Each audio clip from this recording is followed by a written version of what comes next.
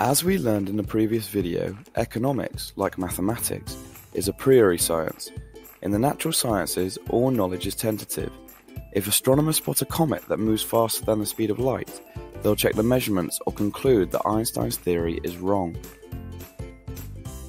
We can imagine a day when the laws of physics operate differently, but it's not even clear what it means to find out that the Pythagorean theorem is false. It's possible that our universe doesn't conform to the Euclidean assumptions. The theorem will become useless while remaining true.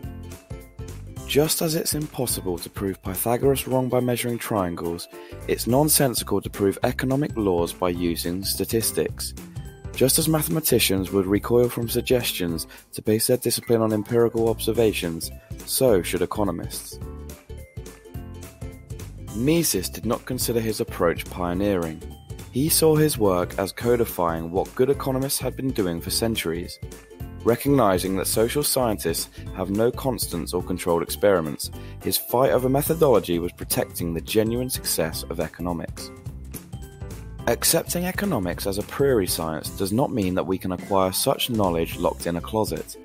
A tribal elder from the jungle who knows no money is unlikely to develop explanations of inflation.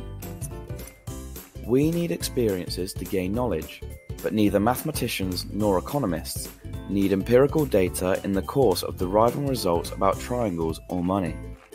The public must endorse or reject their explanations purely by thinking them through.